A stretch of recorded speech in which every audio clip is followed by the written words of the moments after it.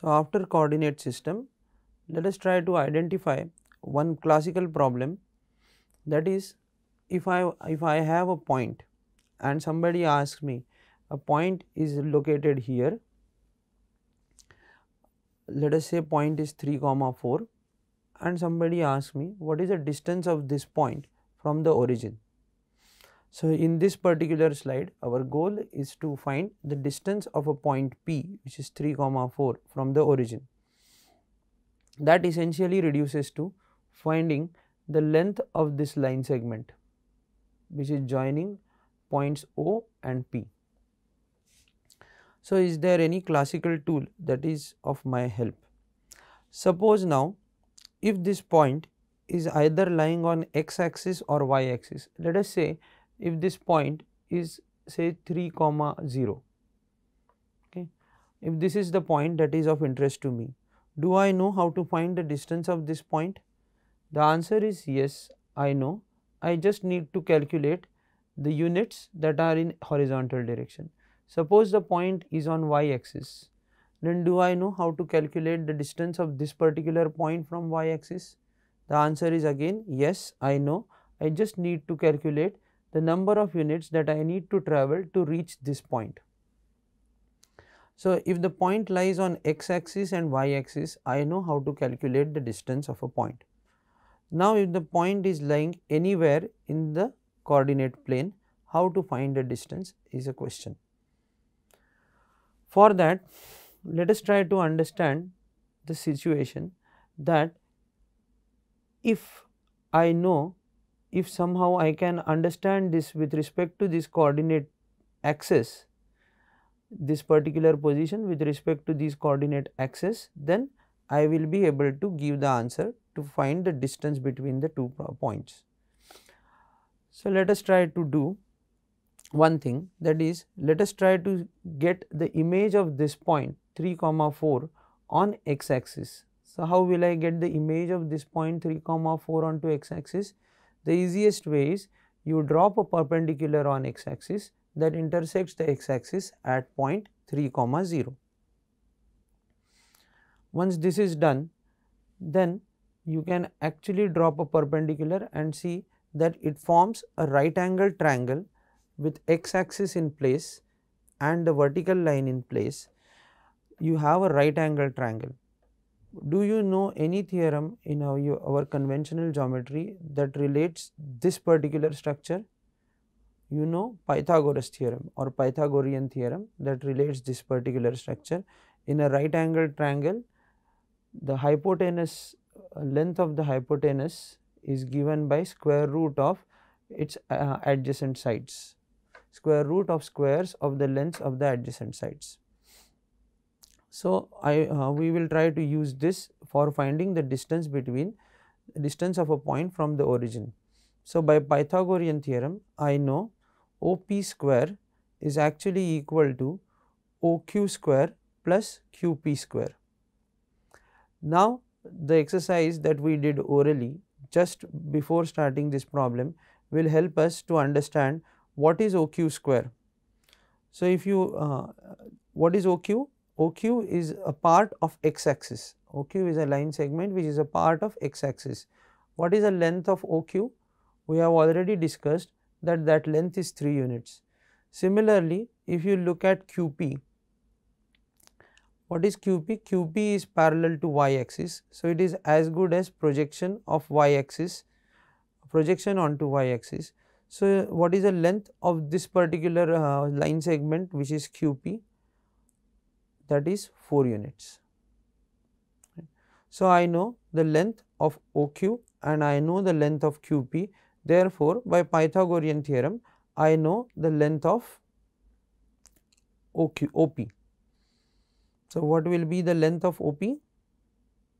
It will be square root of OQ square plus QP square. So, 3 square is 9, 4 square is 16, therefore, this will give me 25, 16 plus 9, and positive square root of it will give me number 5. Now, has it anything special to do with point 3 comma 4 or can I generalize this? The answer is yes, it has nothing special to do with point 3 comma 4.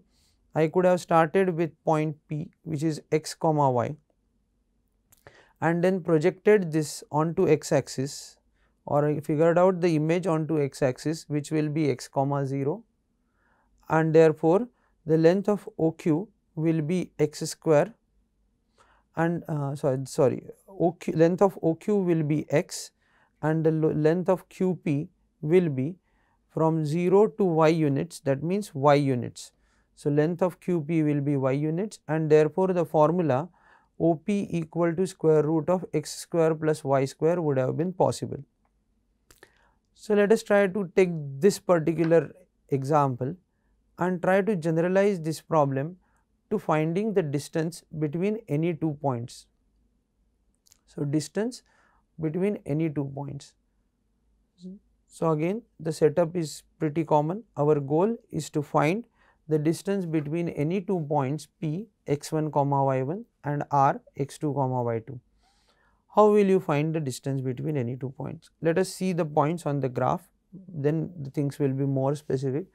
My x1 comma y1 is 5 comma 6 and x2 comma y2 is minus 1 comma 2. Now, if I look at these 2 points, I want to find the distance between these 2 points. So, one easy way to find the distance between these 2 points is to construct a right angled triangle.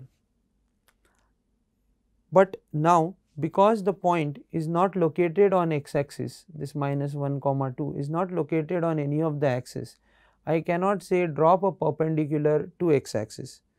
So, the actual way that I should do here is I will drop a perpendicular to x axis which will intersect at 5 comma 0, and then to this line I will drop a perpendicular from the point R minus 1 comma 2, and which will intersect this particular line which will be the perpendicular to x axis at where the y coordinate will be 2 and x coordinate will be 5. So, this point will be 5 comma 2, and then I will get a right angle triangle. By skipping these steps, we can straight away say that you construct a right angle triangle with a right angle at point Q, which is x1 comma y2. Just relate this x1 comma y2, if you use this terminology, is the point 5 comma 2. So, you can draw a right angle triangle using my 5 comma 2. Okay. So, this way we need not have to specify steps that you have to draw two perpendiculars and all, because the point may as well lie in the third quadrant, and in that case dropping perpendicular to x axis may not help. You have to extend the perpendicular beyond x axis. So, it is always better to consider this kind of structure, that is construct a right angle triangle with right angle at point Q, which is x1 comma y2. Then it does not matter where the point actually lies. Now, once the right angle triangle is in place, the same theory that we used, Pythagorean theorem, will come into play, and by Pythagorean theorem, if I want to find the length of PR, I know PR square is QR square plus PQ square. Can I calculate the length of QR and PQ? The answer is yes, I can calculate, because the point QR, the line segment QR is actually parallel to x axis, and the line segment PQ is parallel to y axis. Therefore, this is as good as computing the length on x axis, and this is as good as computing the length on y axis. Hence, what we will get is, so how to compute the length? It is basically the change in x coordinates. So, how far the x coordinates have changed. So, while computing the length parallel to x axis, always remember you should go from left to right, that is when you are subtracting you should take the highest value first, that is 5 minus 1. So, the length of this will be 6 units, and while subtracting or while finding the length in a vertical direction, go from bottom to up, that means you subtract the value that is highest in y direction to the value that is lowest in y direction. So, here 6 minus 2 will give me 4, and in the x direction 5 minus minus 1 will give me 6 units. So, this is how we will calculate the length of these 2 points, these 2 line segments, and therefore, I can easily find the length of PR. While calculating the length, because we are in this particular case we are considering squares, it does not matter whether you consider x1 first or x2 first, because anyway we are squaring, even if you get the negative value you will be squaring it. So, in particular in this case where the coordinates are x1 y1 and x2 y2, I will take x2 minus x1 the whole square, does not matter which one is bigger, and y2 minus y1 the whole square, does not matter which one is bigger, and I will take a positive square root of it. Therefore, my length PR for this particular example will be 6 square plus 4 square, 6 square 36, 4 square 16, together they will give 52 is 2 root 13. So, now we have established a general formula which is called distance formula for finding the distance between any 2 points on a coordinate plane.